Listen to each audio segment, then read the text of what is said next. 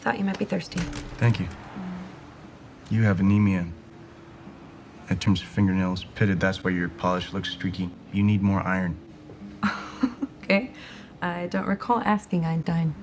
Einstein had a 160 IQ, mine's 197. Wow, so you must know everything about me if you're that smart.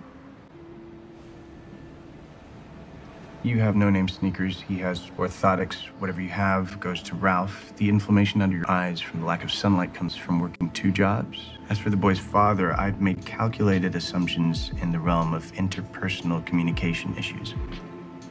So we split because I have issues communicating, and I thought it was the blonde in Tahoe. Who the hell are you to tell me that my polish looks cheap? That hurts my feelings. Do you understand?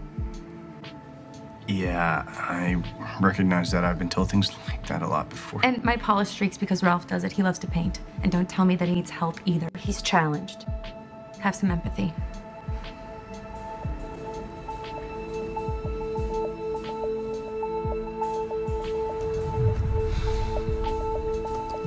Challenged, huh?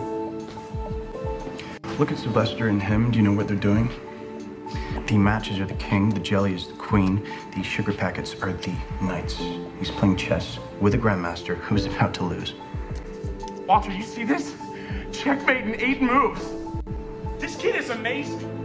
And he doesn't like to paint your nails. He does it because he wants to hold your hand, but he can't process physical contact. So help him, or he will never connect with you.